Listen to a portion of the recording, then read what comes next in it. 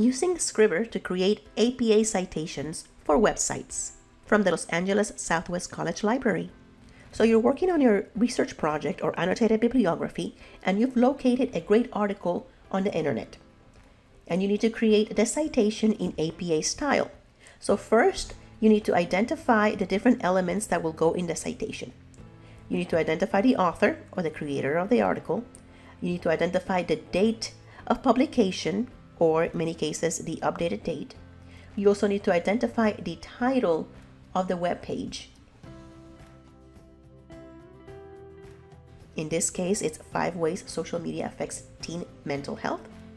Next, you need to identify the title of the website and the URL.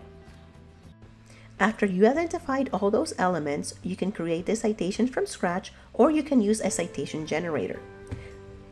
We recommend the citation generator called Scribbr, and you can just go into the internet and search for Scribbr or look it up. And that is scribbr.com. When you get to the page, you're going to click on Citation Tools, and you're going to click on APA Citation Generator. The next step is to select the type of source that we need to cite. In this case, it's a website. So I'm going to go ahead and click on the website. The next step is to provide the information that this form is asking. This tool will provide the information for us, but I first need to insert the URL of the website. So for that, I'm going to go back to my article. I'm going to copy the URL. Next, I'm going to go back to Scribbr, and in the URL text box, I am going to paste it. Next, I'm going to click on Search. If you're presented that menu, select the most relevant item. Then Scribbr automatically fills in a lot of the information for us. It's pulling the information from the metadata on that website. But before I continue, what I need to do is double check to make sure that the information is correct.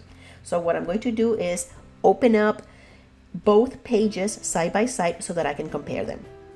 So then I'm going to start from the top. The title of the page is not the correct title on the actual website. So I'm going to go ahead and copy that title and paste it into the title text box.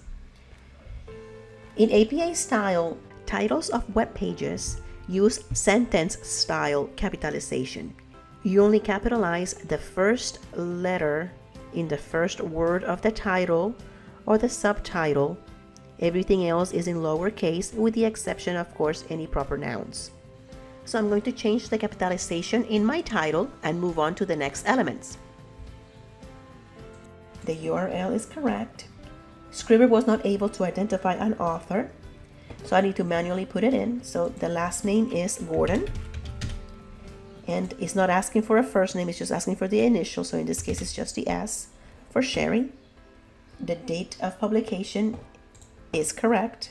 It also identified the title of the website.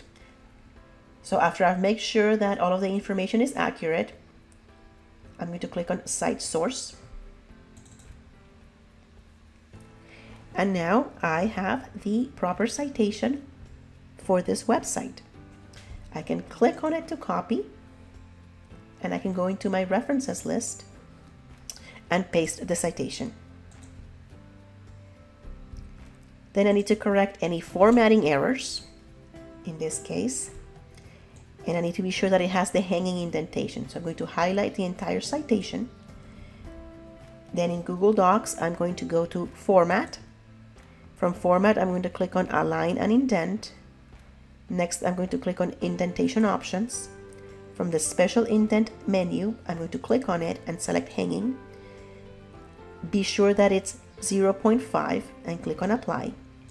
And now I have my proper citation in APA style for a website. Be sure to contact us if you have any questions. Thank you for watching.